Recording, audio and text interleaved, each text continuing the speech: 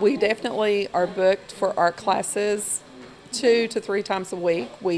Tonight it's Renaissance Gypsy. We have Joyce Lucas comes in. She's one of our acrylic artists. We have a Bob Ross instructor comes in. His name's Kevin. He does oil paintings.